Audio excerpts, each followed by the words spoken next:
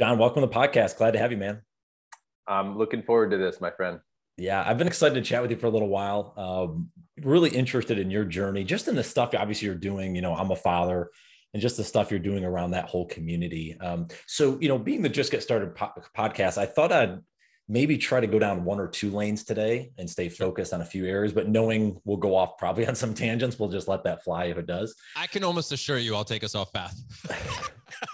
So what I wanted to start with, because I'm curious, we can look back. It was, 2005, it seemed, when you started the first business with this, the Front Row Global.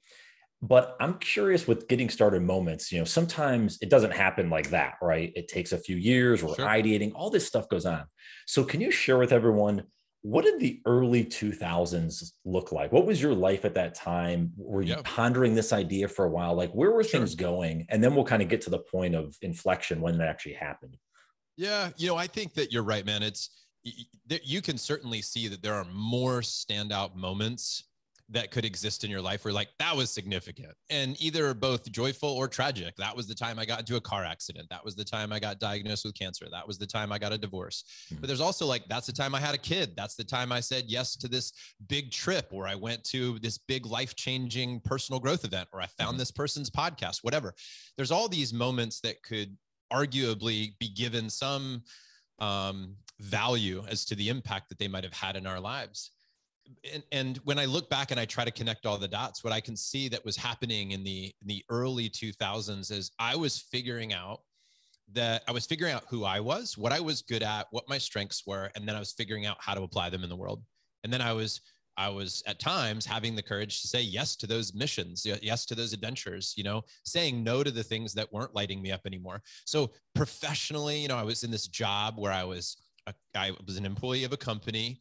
My job was to host live events, create incentives that motivated salespeople, take them on trips. It was literally like my dream job. Yeah. And when I think about who I was as a little kid, Brian, I was the kid that at moments, I was lots of versions of a kid, but one of them was, my parents would be sleeping. I'm up early and I organize the living room and make menus and make them breakfast because I craved somebody telling me I was a good kid.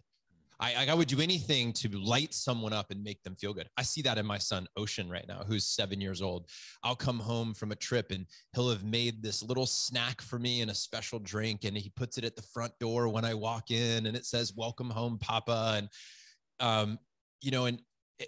And I see that in him. He's doing the same thing. People come over to our house and he walks up to an adult and says, "Hey, can I get you something to drink?" And they tap him on his head. "You're such a good little kid." Yeah. He found a way to push the lever that's releasing the dopamine and the endorphins and the serotonin, all the chemicals, the good chemicals have been released enough in his body. Well, that was me, man. All through my life, I was building to this point where what I wanted to do was make people smile. I wanted to find as many ways to do that as possible. It was like an insatiable appetite for wanting for people to say, "You're a good guy, Jon. You're enough. You can be loved now," right? So all the things, starting the charity Front Row Foundation, which helps people who have a life-threatening illness to go to the live event of their dreams. That was all part of this insatiable appetite for wanting to be a moment maker for other people.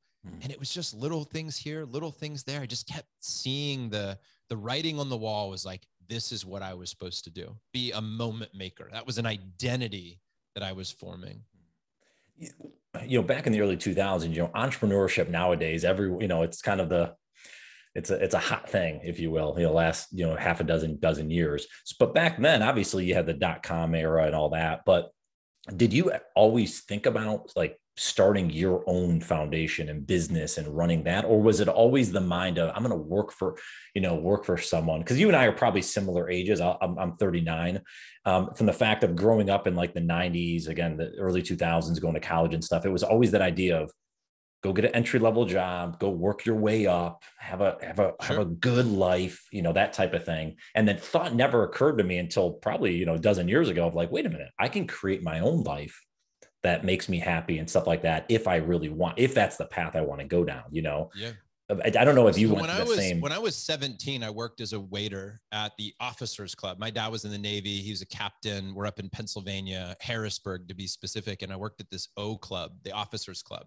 And I actually loved that job, being a waiter. I loved, it was great first job, right? Got a chance to talk with people. Then at 18, I found Cutco knives. And Cutco, like these high-end kitchen knives that you'd sell to people in their homes. I mean, these are $1,000, $2,000 sets of knives, right? And in 45 minutes, you're hopefully selling one of these sets of knives and then getting referrals to their friends to go sell more knives. That's a really challenging job. Right. And I found that job. And, that was my first taste at being a person who set his own schedule. So I had this presented to me. Like, hey, you can control your schedule. These are the benefits of doing that. That was my first exposure to that world. Well, I ended up staying with that company. I was an employee of that company. That's the one I was just talking about. I was with them for 14 years. Oh, wow. The job that all my friends laughed at me for getting and telling me it was a total scam turned out to be a really legit company, beautiful company, privately owned, doing hundreds of millions of dollars of sales, really great training program. So I was exposed to that world early on. Then there was a moment when I got offered a job and I'm like, dude, being an entrepreneur is really hard.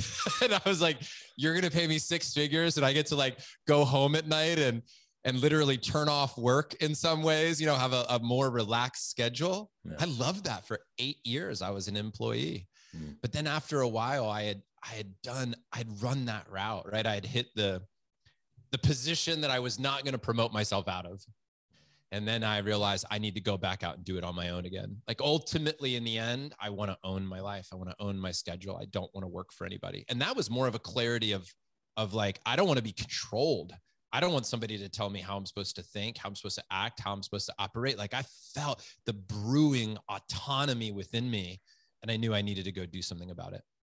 Well, and that's what I was curious about, because this comes up a lot in conversations I have with folks that, they're working a full-time job, but they're not building anything on the side, but they kind of want to, they'll share ideas or, I'd love to do this or that. And it could be as simple as they want to put a garden in their backyard. And it's like, I don't have the time.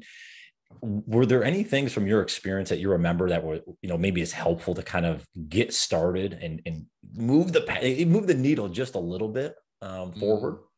Well, I think the answer to me for everything in life is get around people who are doing what you want to do. I know that's a platitude, to offer that up because it's like if I hear one more person quote Jim Rohn's, you're the average of the 5 people that you surround yourself with.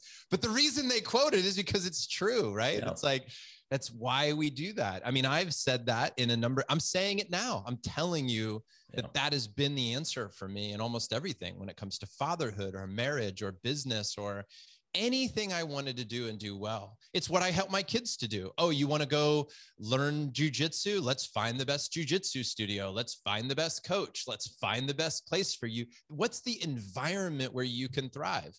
Oh, my son's in theater. He's an actor now. He wants to dance and sing. And so we've got him in. He literally right now, as we're speaking, he's in a camp, right? Surrounded by people who want to nurture that.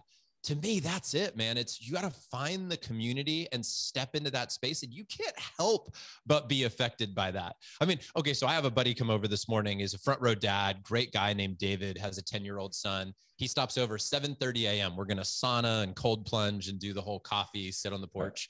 And I'm sitting there on our porch. We just moved into this new house about 7 months ago. And he's like, what's the biggest win in your life? I'm like, you're looking at it, like the house, the environment.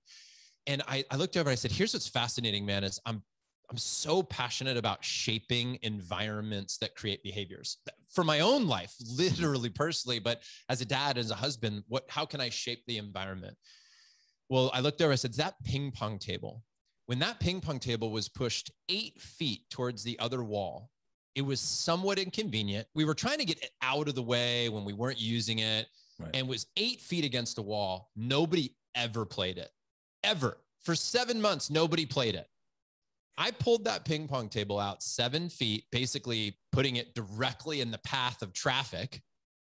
It has been played every single night for the last 30 days. Wow. Every single night. Yeah. Every single night we play the ping pong, play ping pong. And Dude, I think that's the thing, that for anything we want to create in our life, it is shape the environment, find the people. Shape the environment, find the people. And that is the step. That is the place to go, because then this is the Dan Sullivan who, not how philosophy, right? It's like, not how do I get there, but like who do you connect with? Who do you hire? Who do you surround yourself with? Who do you align with? Yeah. That's the impetus of it all. Well, I like the point, and the kind of the word I underscored here is find. They're not just going to magically come to you, and you have to go out and somehow seek. Yeah. And I'm thinking about this because I'm as we're recording this right in early June, I'm going to a conference in New York called Next Gen Summit, and it was a group. Again, serendipity, this probably from podcasting, other stuff. I met one of the co-founders of it. Was on the podcast, and he's like, hey, you should come up to this event. It was like their third year of the summit. This is in 2019, pre-pandemic. It was the most life-changing event of all time. All these young entrepreneurs. I met one of my mentors I have now. I met him. I met a few other folks there that are good friends, but it was one of these things where I wasn't going to go initially. And I was like, yeah, maybe I'll go. Like, who knows it's going to be. It was an unbelievable event. And I'm sure you can experience with the events you guys put on, right? It's like, all of a sudden now I have these community members, these people that I'm a part of that are intertwined in my life for the rest of my life, all because I stepped out of my comfort zone and said, I'm going to go to this thing. Yeah. And, because I knew I wanted to surround myself with different people that were in my life. Not that all were bad. I had a lot of good people, but different people kind of aligning toward my North Star, Yeah. Yeah, 100%, man. And, look, my son, Tiger, my older son is, his birthday's coming up in a couple of weeks. And I sent a message out to, 13 guys, 14 guys. I think I padded it with one, but I was like, guys, you're 14 of the most important people in my son's life. Would you all write a letter to him for his birthday? And so I've just got my first letter from one of my best friends, Hal Elrod, who wrote a book called The Miracle Morning. And dude, I'm looking at it right now. It's on my computer. And I think about also helping, if you're a parent out there, putting your kids in the way of great men and women and leaders, right? And here it is, man, like this beautiful letter from Hal. What an honor it is to be writing you this letter, he writes. I remember when your dad called me and told me that your mom was pregnant with you. He was so excited to be a dad. And then he just goes on and on, right? Here's some of the things I've learned about life. Always give your best at everything you do. Focus on helping others and adding value. Be grateful for everything and every moment. Fitting for our show today. But there it is, man. It's what are all the different ways that we can build bridges, make connections? Yeah. Yeah. That's the key to life, man. I think you made another good point. I just want to again make sure we underscored about the environment, and it got me thinking.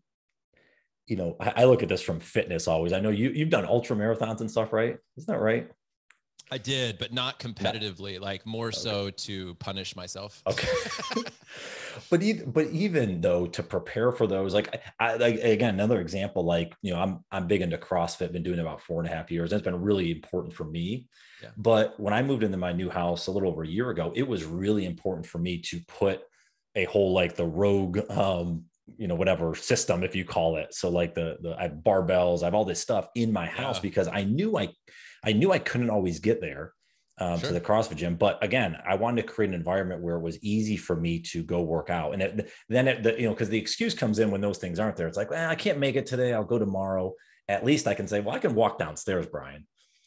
So I think that creating the environment, putting, this is the same too. I've talked with a lot of folks about, the health and wellness. It's like, well, I can't stop eating this food or that food. Well, is it in your pantry? Take it out of your pantry, take the cookies out of the pantry and put in some good stuff, and maybe the snacking won't be there. It's simple things like that. That's parents are like, well, my kid will only eat blank. I'm like, well, how did the kid get a hold of blank? Right. My kid will only eat French fries or cheeseburgers. I'm like, and where are they getting access to those? Yeah, absolutely. I mean, it's just one of those things. If you put the barriers in the way, it's going to be hard to do things, and vice versa. I think this is all part of James Clear with the Atomic Habits. Make it easy. Make it achievable, stuff like that. Right? Do you invite people over to work out with you?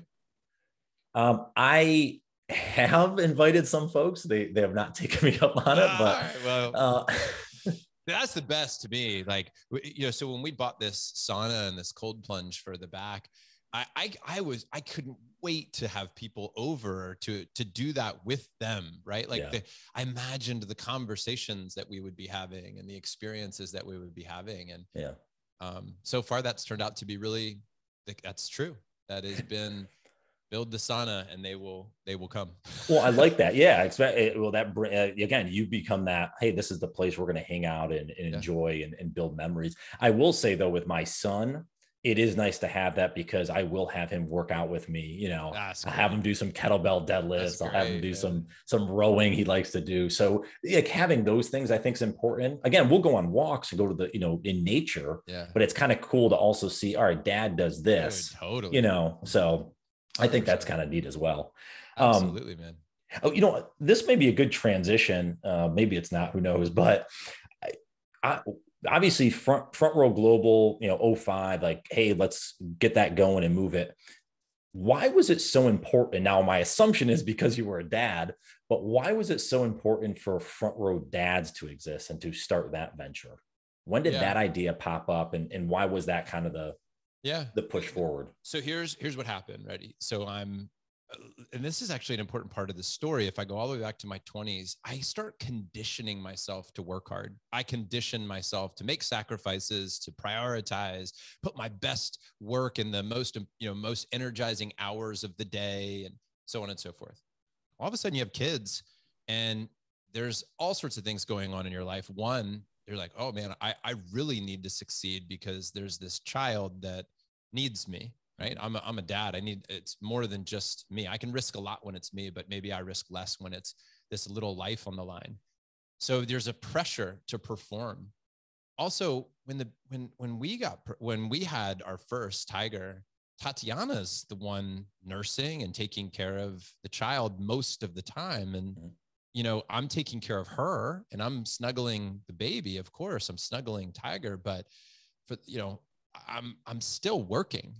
And, we've talked about this a lot. Men don't necessarily have there's not even a natural rite of passage into fatherhood. I mean, a woman grows a baby in her belly, and you'll hear this in the language of men. They'll say something like, oh, when I'm a dad. And I'm like, dude, your wife's pregnant. You are a dad. Like, not the due date is not when I'm a dad. Like, you're a father right now. That baby is living inside your spouse, right? So this mentality, and guys will get in this rhythm and this routine, and they know how to win. They know how to gain significance at work. They know that being at home sometimes feels difficult and challenging. They don't know what to do, especially after pregnancy. Their wife might be experiencing postpartum depression. So everything is strained, right? And they just start working hard, but then the cycle never ends. It's one more busy season. I just got to launch this book. I just got to do this thing. I just got to hire this person. I just got to do this thing, build this website. And once I get there, it'll all be great. And next thing you know, that's the same thing they say until their children are grown adults, and I've seen that happen, right? It's just like that busy season never ends. The hungry ghost that you're trying to feed never goes away, right? It's just more success, more progress, we become an entrepreneur to buy back our time, and all we do is work to buy back our time, right? Right. The buyback never comes. Yeah. Well, dude, my son is 6. I'm making the most money I've ever made as a speaker. I'm living the dream as an entrepreneur. But my wife said something to me that was a pivotal moment. She said, you are more of a moment maker for other people than you are for your own family. Now, at this point in my life, I'm making $10, $20, even $30,000 a speech. I just wrote a book that, I was very proud of, got the book out there. The book was literally called The Front Row Factor, Transform Your Life with the Art of Moment Making. And it was based on the charity that we had built. We raised millions of dollars. We helped tons of people. I was feeling a lot of significance from a dream that I had from my early 20s, but then I realized that I was a businessman who happened to have a family on the side. And what I wanted to be was a family man who happened to have a business on the side. And I knew that I said family first, but there was no way that my calendar or anything reflected that truth. In fact, I was at a party and somebody's like, what do you do? And I naturally wanted to launch into speaking and writing and, or charity, But I said, I'm a dad and I'm a husband. And then I do some other stuff. And they're like, that's awesome.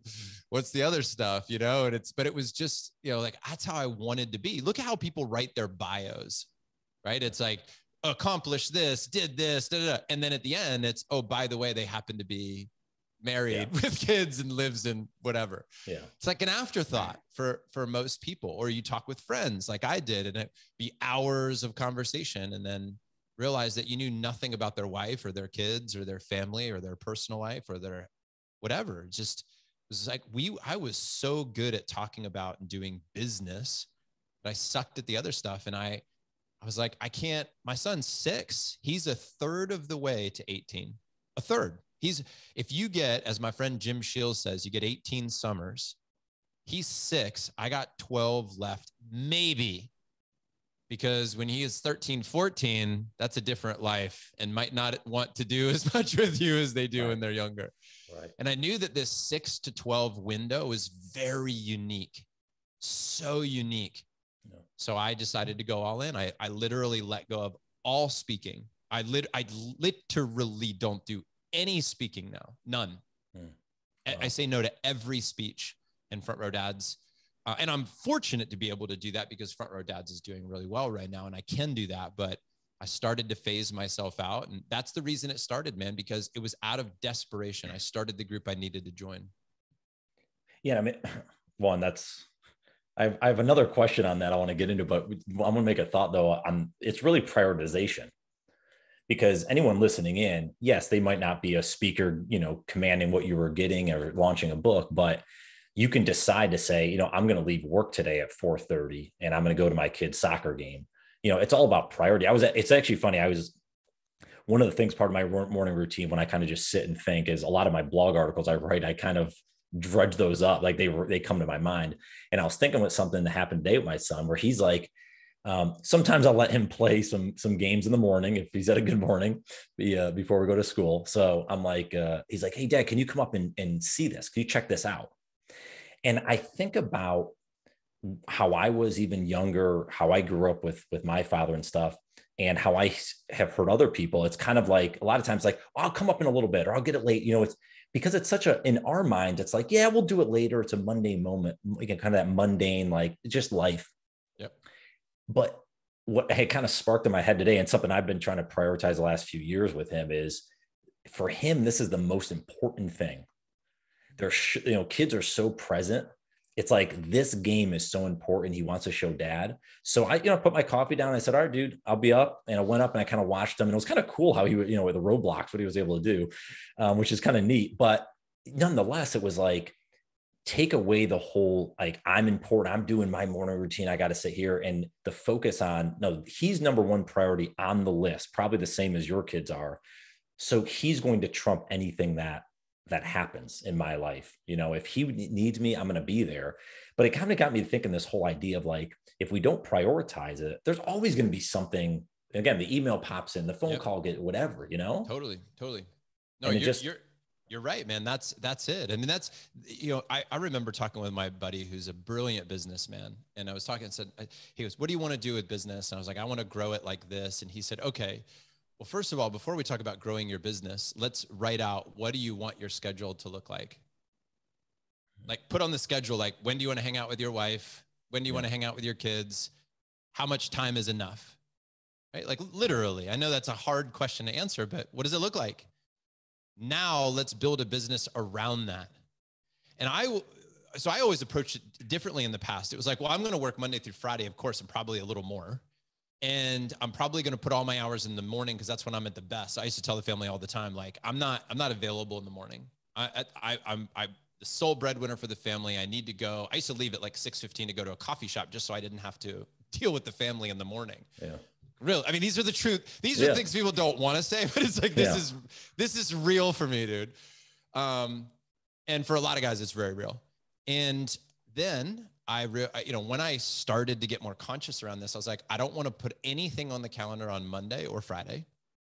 And I don't want to put anything before 10 a.m. or after 4 p.m. on the calendar.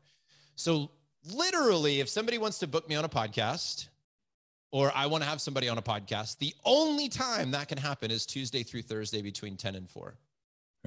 And Monday I work and Friday I work, but Monday is my planning day. I call that Map It Out Monday. I want time to map, right?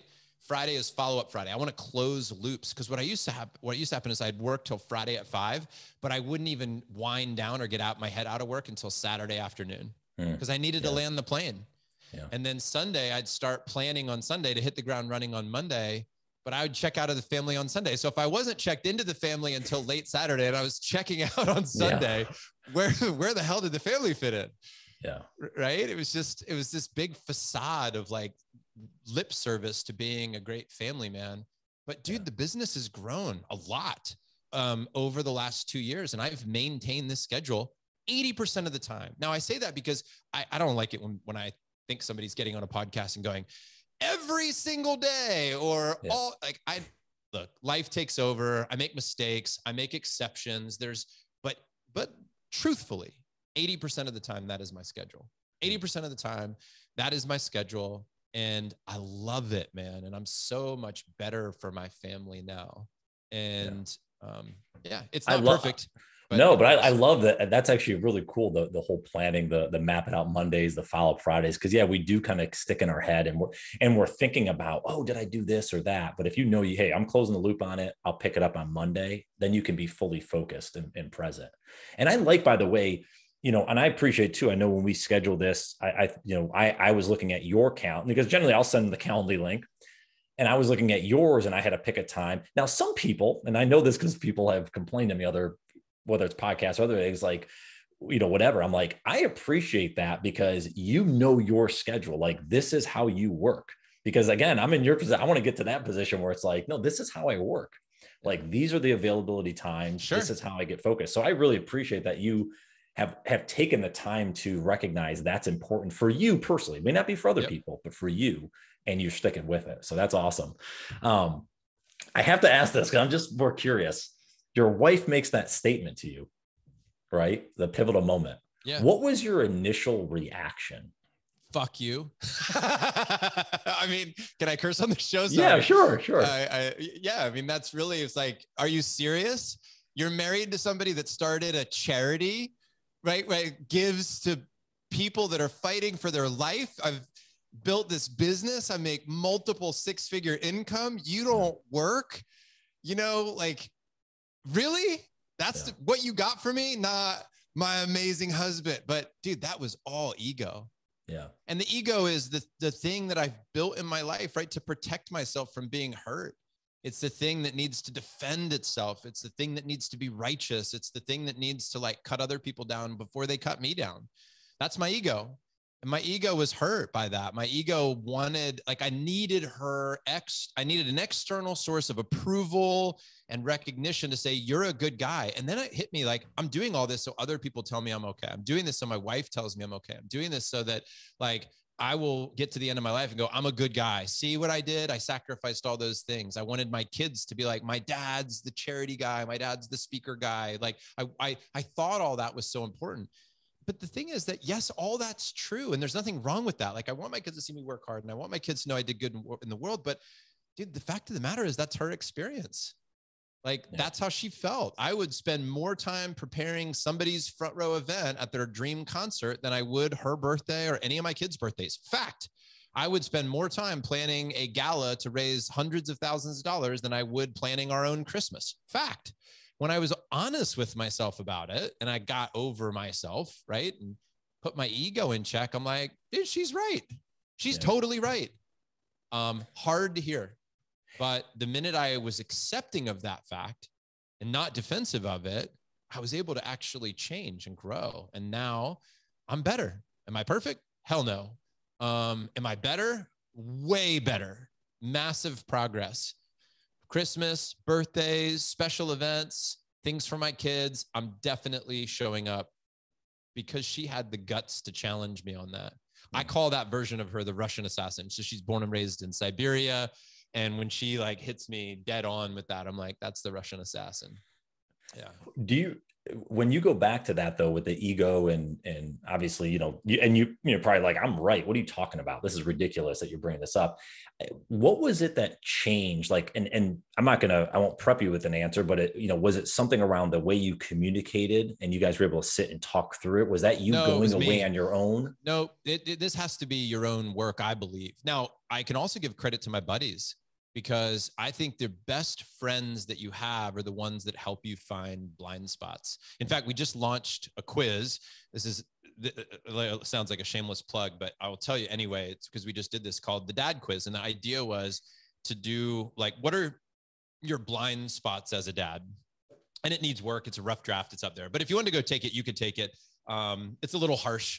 It's the feedback we're getting, but it's pretty in your face. We need to soften it up a little bit, but anyway, live and learn, right? So, but here's the thing. My buddy, Tim, who also happens to be very direct, he's the one that helped me to see that I was being really defensive around this. He didn't come to me and he didn't play the role of like, yeah, she's such a bitch. Where sometimes you think that's what a good friend does. She's ungrateful, whatever. He's like, how might she be right? Is there any truth of that for you? Does it hurt because it's true? Would you, and like, what's there to learn from this experience? If you're getting all worked up about it, that's probably means there's something to learn here. And thank God I've got guys in my life that won't just take my side for the sake of taking my side. I want somebody to have my back like everybody else, but I also want somebody to shoot me straight. Nothing's worse than when you have food in your teeth and somebody's not telling you about it. Well, that goes back to, almost the beginning of our conversation, finding the right community. Yeah. Right. If you get the right people and that you can trust, respect, and have conversations with, they're not just there just to be, to pat you in the back, they have to.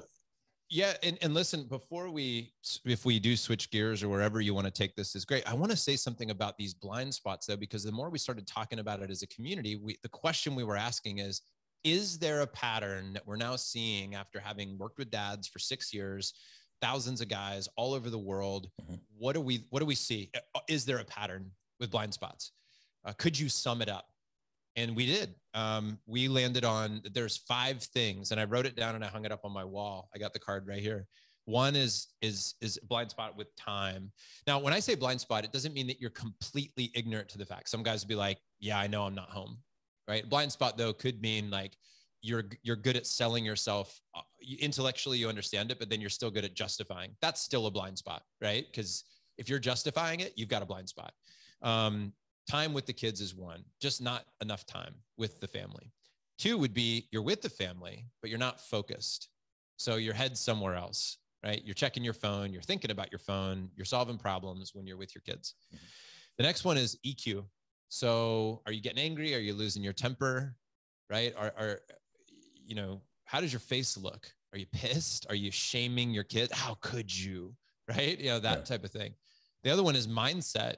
And this one's, like an attitude, if you will. I know a lot of guys, they're feeling burnt out, right? They're just 3 kids under 5, new business, new house, wife who's nursing herself back to health.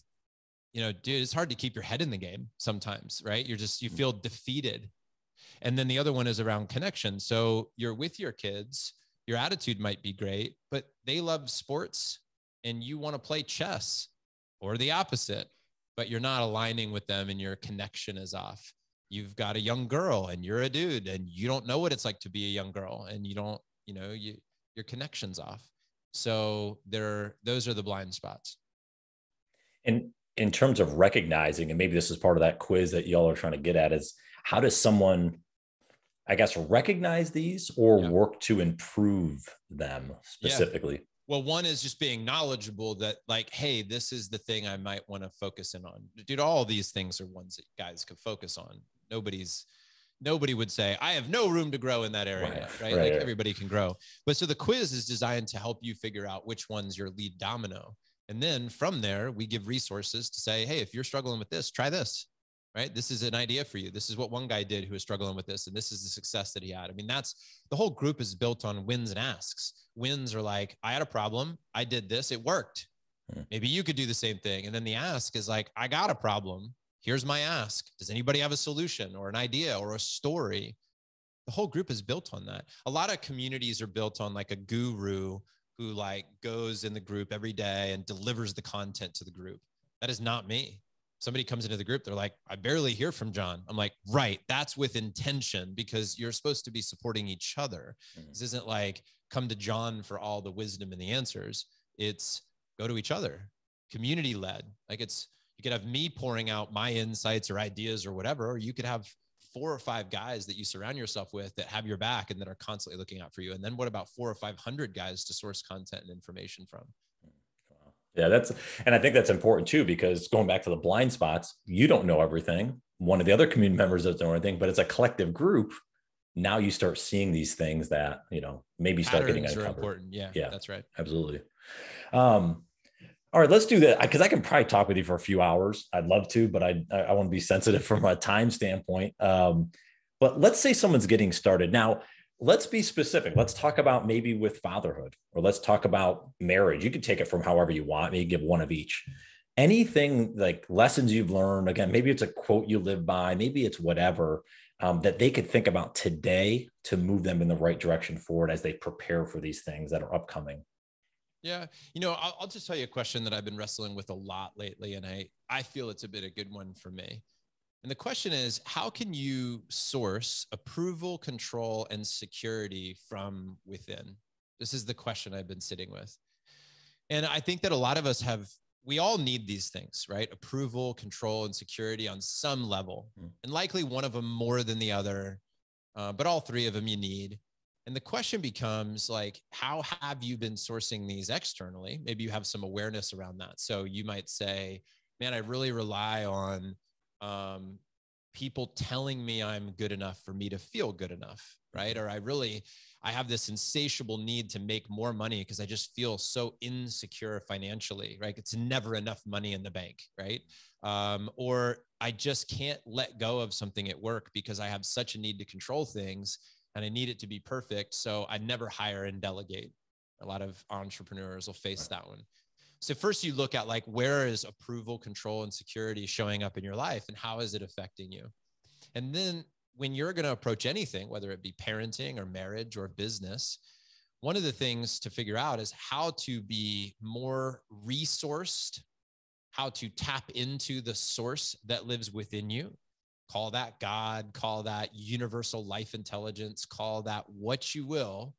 There is an energy, right? That when you're aligned with it, your core values, your mission, etc., when there is a knowing it within you, a confidence that brews, an unshakability, right? So somebody gives you an insult.